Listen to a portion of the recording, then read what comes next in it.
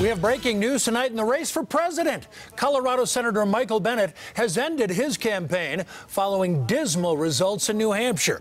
He had staked his bid largely on hopes for a top-tier finish in the Granite States primary. Bennet announced he is getting out as the results came in tonight, trying to end his campaign on a positive note.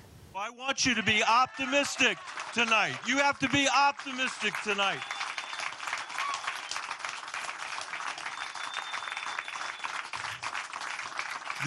This is in our hands.